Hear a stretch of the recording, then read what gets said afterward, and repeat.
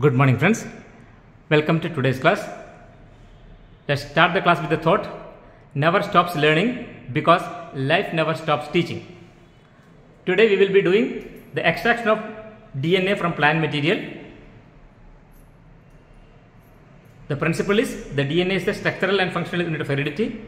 DNA gets precipitated when chilled ethanol is added to the supernatant. It is the first step in the DNA fingerprinting. Also, we have studied in the chapter biotechnology. The materials is briefly written here. Procedure is very simple.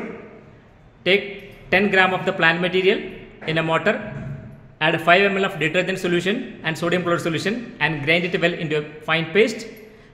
Filter it into a test tube. Then you will be adding chilled ethanol to get the DNA precipitated in the junctional layer between the two. Okay, this is how it can be done. Very simple experiment. Come with the materials. Today we will do it. Okay, thank you.